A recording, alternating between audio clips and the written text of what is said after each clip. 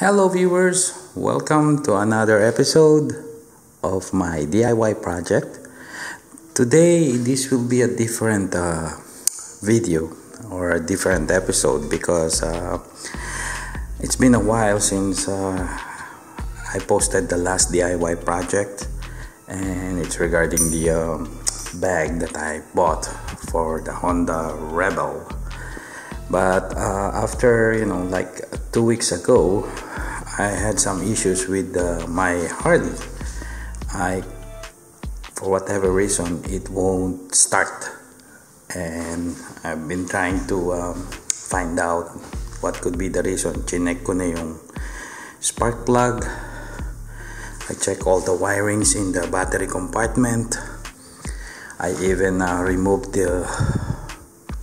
this part, the starter or this housing compartment, and it's still showing the same problem.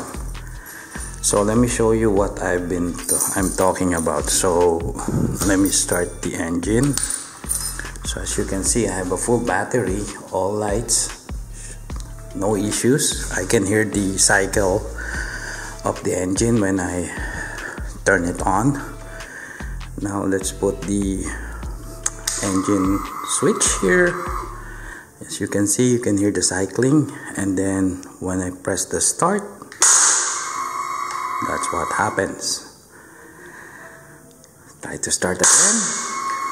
So it's firing off, but for whatever reason, it's not engaging the full start. So as you can see, as you can hear, you just hear the click and it stops. So I don't know what the issue could be. Now I have the the fuel pack diagnostics, and it tells me that the wires are open, the turn signals are open, and it's because I rewired this part, and I just used the electrical tapes to wire it together. And so in this episode, what I'll show you is how to solder the wiring, and I'll show you also how to remove the seat and what's inside or under the seat. And I also bought, so aside from the soldering machine or soldering iron that I got, I also bought this shrink tubing assortment, and for this one I will use it instead of the electrical tape that I use. And then I'll run the diagnostics again, see if the diagnostic says turn signals are open. Hopefully it won't, and try to start this engine again. Hopefully it will start. If it doesn't, maybe it's time to bring this back to the dealer and have them take a look at it. So that's what I'm gonna do for now, and let's start uncovering the seat. So once you remove the screw at the back, just take it out like this and pop it up. That's it. And just now put the screw back just to make sure that you don't lose it. And as what I've been saying, tinanggal ko to, or I removed the wiring here, because what happened is that when I removed this CC bar, somehow yung cabling under here was broken. So nawala yung signal ko rito, and so what I did is I rewired it. And when I rewired it, I just used the electric tape to put them all together. And when I do the diagnostic test in the fuel pack, it says turn signals are open. I don't know if it's related to why the engine won't start, because according to some forums, mayroong computer module inside, And sometimes pag hindi magandang wiring or the wiring is broken, it won't start kahit na turn signal lang ang problema. So that's what I'm gonna try to do, and hopefully that is the only problem. So as you can see, it has 3 wires, one for the turn signal, one for the running light, and one for the ground. So 3 wires will try to use or try to solder it instead of just using electric tape, and then we use this shrink wrap. So this is my first time, so let's see how I do it.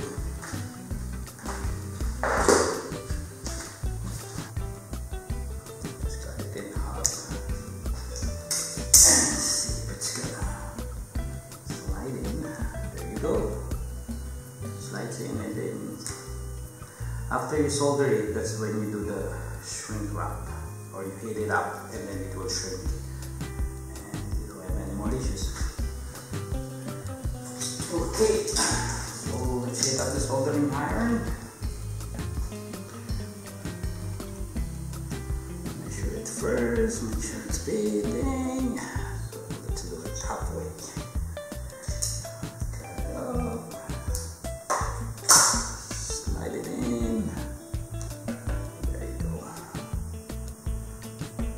Easy. And now let's solder it.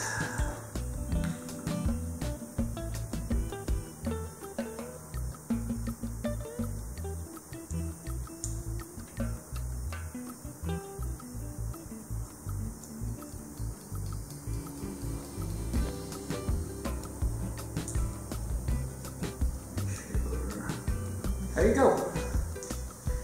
We're done. Now we're gonna wrap it and test it. Make sure it's gonna work. Shrink wrap, the last one.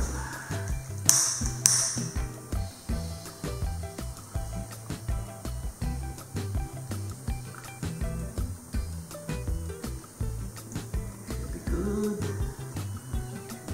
Yeah, but it's wrapping now. Shrink wrap, shrink wrap, shrink wrap. There you go. Everything good. Oh, nice. Now let's put them all together here. And let's start the engine again. Make sure it's gonna work. Okay. There you go. So it's still lighting up. Blinkers on. Blinkers on. Cool.